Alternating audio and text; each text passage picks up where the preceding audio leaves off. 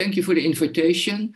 I had the opportunity to also listen to the two previous talks, so we'll a little bit try to provide some links to the previous talk, but basically my topic is on the complexity of neurodevelopmental disorders, of course ADHD is the topic of ADHD Europe, but I will also argue that all these neurodevelopmental disorders, so also including autism, language disorders, seizures, and so on, are part of an overall family. And I will a little bit talk about, let's say, new conceptual models of how these different disorders hang together. So I'm involved in at least 4 big European projects. The CANDY project is the project that Hans just mentioned. It's on the comorbidity between autism, ADHD, intellectual disability, and seizures disorders. But I'm also involved in AIMS2 trials. That's a very big project on autism with the aim to identify biomarkers, so biomarkers that allow you to subtype, to stratify neurodevelopmental disorders. PRIME is a very recent started project on the link between neurodevelopmental disorders and somatic disease, like diabetes, cardiovascular arrhythmias, and it's based on the idea that insulin signaling, so you know insulin from diabetes, that's the hormone that regulates blood sugar levels, but the insulin signaling system is not only relevant for the peripheral circulation, so for our bodies, but is also a signaling system in the brain. And then E2B-NICE is another project. That's the project that's part of, or a trace study that Annick just explained is part of E2B-NICE. And that's on the link between food and the microbiome, and also like impulsivity, hyperactivity, and other behaviors. Just to tell you, this is my declaration of interest. I'm involved with, have been involved with a number of industries to provide, let's say, advice. So this is, I think, the key slide. It's about the whole family of neurodevelopmental disorders, autism, ADHD, intellectual disability. And the whole idea is to make you aware that many of these disorders are co-occurring. They have overlap in the same patient and in the same family. So it's more often the case than the exception that if you have a family and one child has autism, that another child has ADHD, or vice versa, or that there is another child with a delayed language development or with motor developmental coordination problems. And so this is in fact the key what we are studying in the CANDY project in terms of how can we explain and understand this overlap at the level of the individual and the overlap at the level of the family. Well, developmental disorders, it's a complex definition. It's a complex set of disorders. It's a umbrella term. And basically the idea is they are all linked to early developmental problems of the brain. And later I will give a more explanation to this, but developmental problems of the brain that are associated with cognitive problems, cognitive challenges, so problems in executive functioning like planning, working memory. They are all heterogeneous and they have strong overlap. And this is just a slide to summarize that we can adopt several complementary perspectives on ADHD and other developmental disorders. On the one hand, we, particularly in research, we tend to look at ADHD and autism as just dimensions. They are differences in grade or severity. Some people have some symptoms, some people have more symptoms, some people are at the extreme of the normal distribution, that's in this slide, and so most people are around average. But you can also say it's quite a qualitative abnormality. So it's like you have cases and you have controls. And in our research, we tend to combine mostly these two perspectives. We run analysis both on the assumption that it's a continuous score going from super concentrated, super focused, never impulsive, and so on, to always impulsive, always hyperactive, and super distracted. This is the dimensional perspective. This is the case control perspective. And just to add what we call now the 4Ds, you can look at all these disorders as it's a disease, but the disease assumes that you know about the biomedical causes. That's not the case for ADHD and for autism and others. We could say it's a syndromal definition, that's a disorder.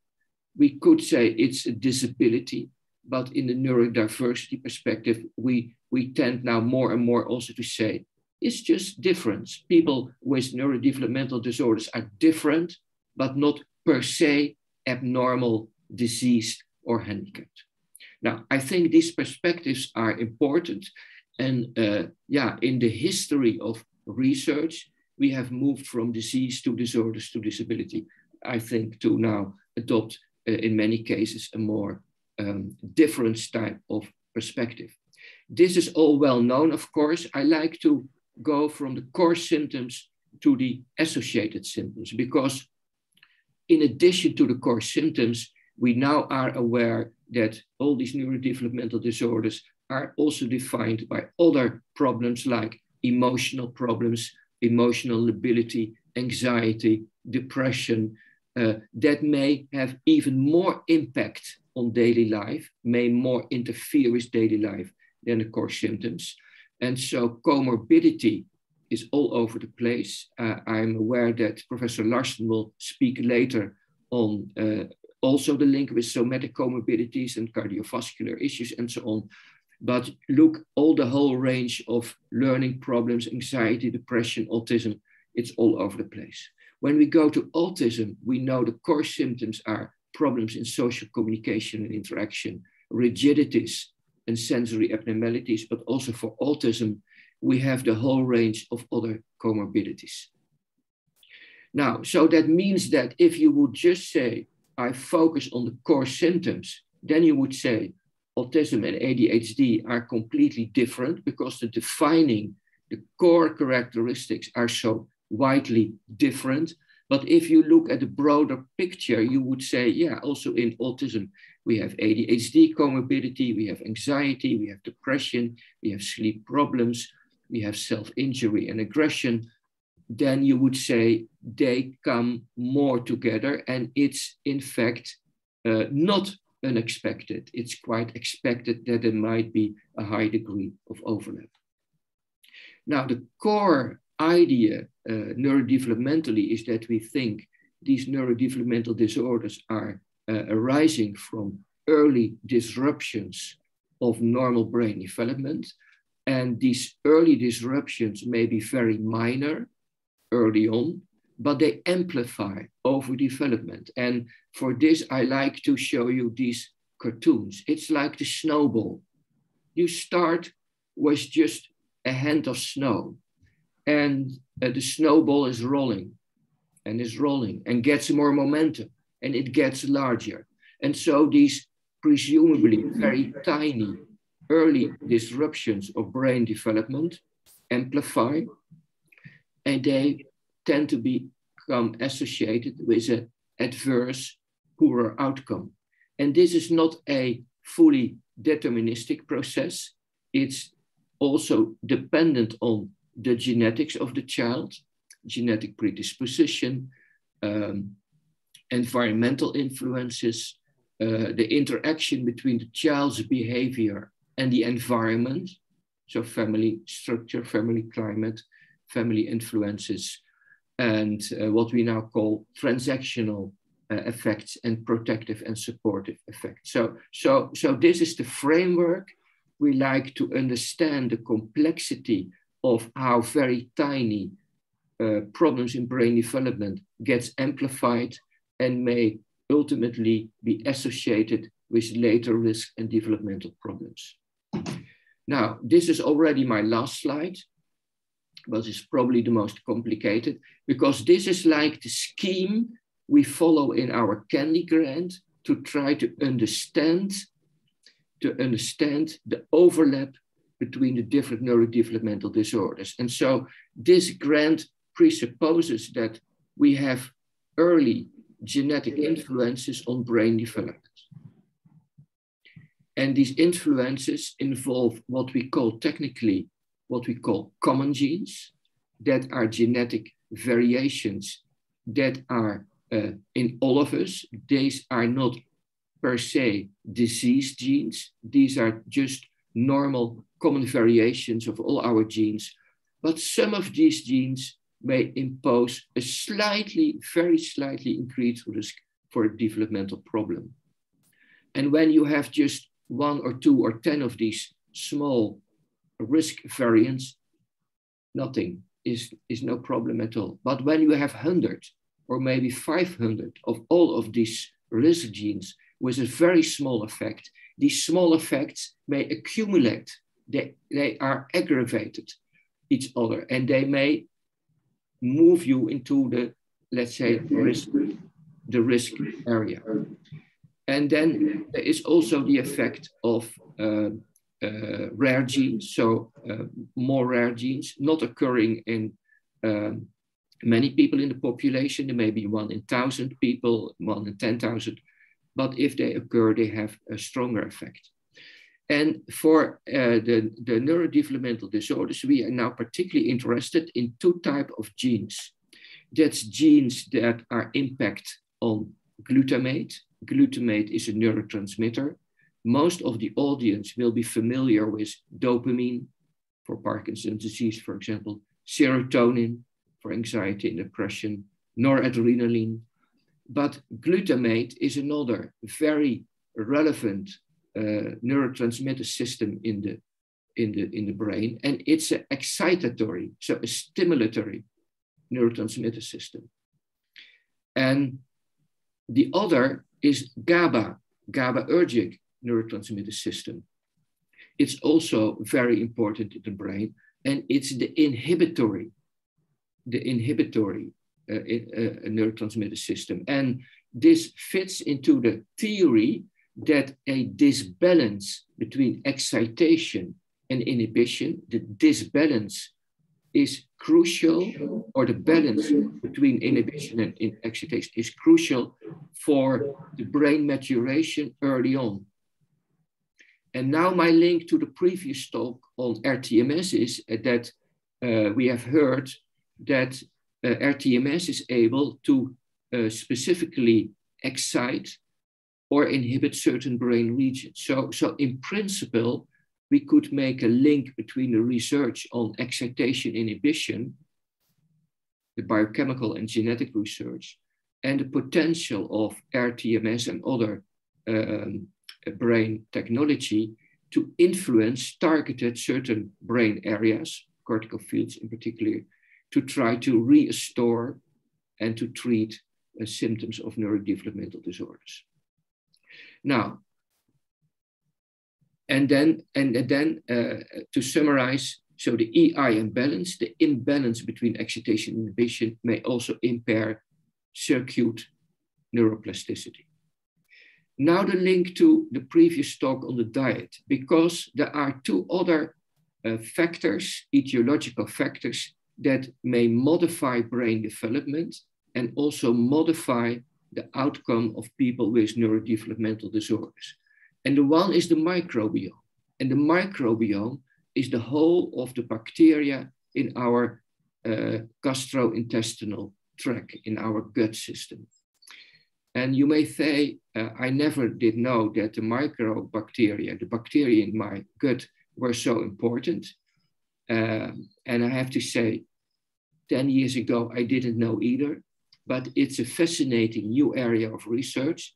And it points to the fact that even early during brain development, when babies are born, the link between the microbiome and the brain is extremely important.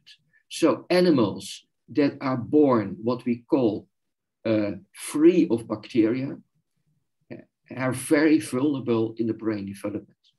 And so we are now studying the composition of the microbiome in patients with autism and ADHD. That's particularly in Nijmegen research from my colleague Arias Vasquez.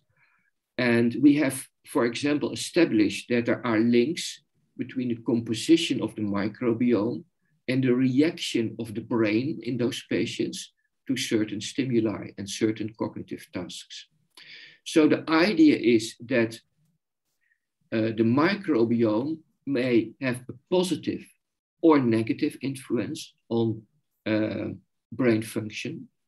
And then, so what Aniek just told you in the previous lecture is that we are studying whether diets are able to influence behavior, but we are also studying the microbiome in these patients, in these children. We do that by taking what we call frozen stool. We ask them to collect feces, stool, to freeze it.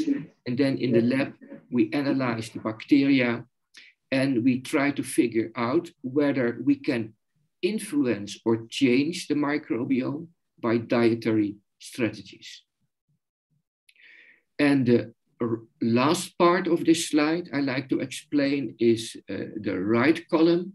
And that's also saying that the immune system is relevant for understanding developmental disorders.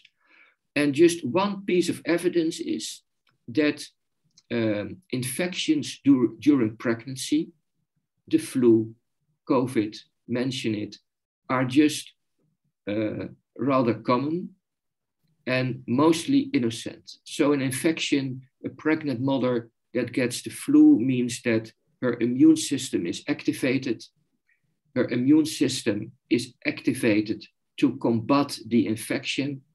She has 1 day, 2 days, maybe 5 days of flu. She has some fever, she is fatigued, she has some sleeping problems. But then the flu goes away.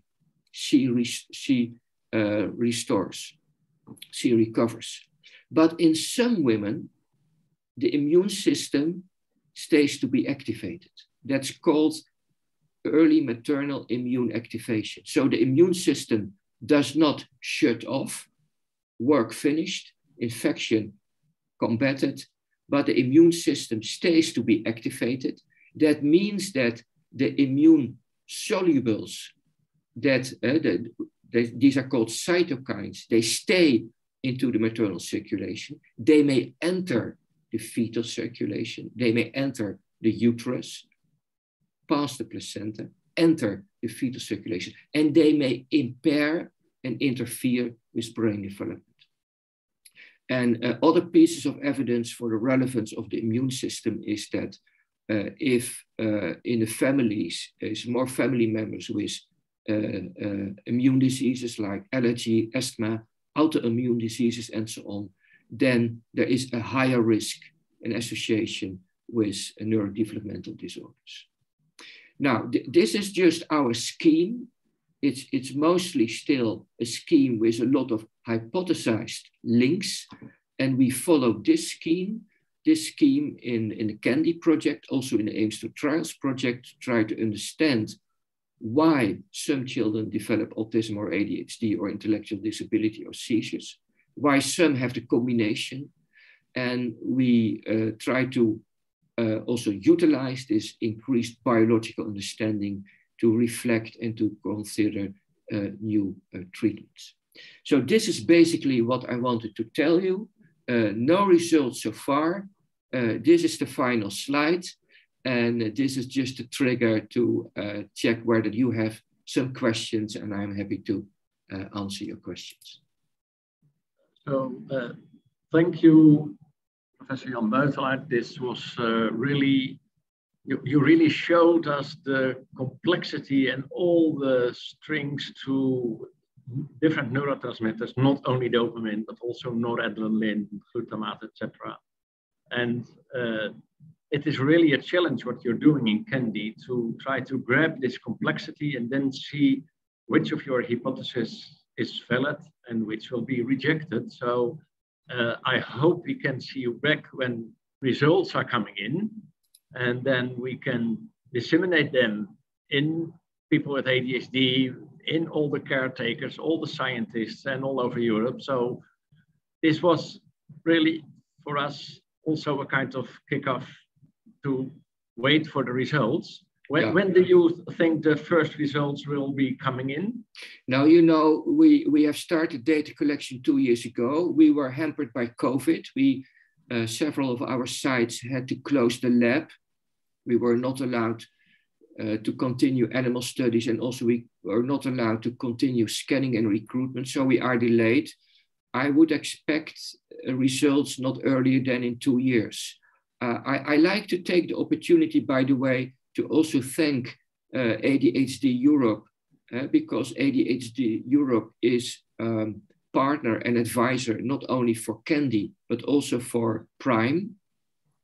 And we like in all stages of our research, when we will have results, to involve representatives, ADHD Europe, also Autism Europe, other patient representatives, to think with us about the meaning of the results and to think about conclusions and treatment and policy recommendations.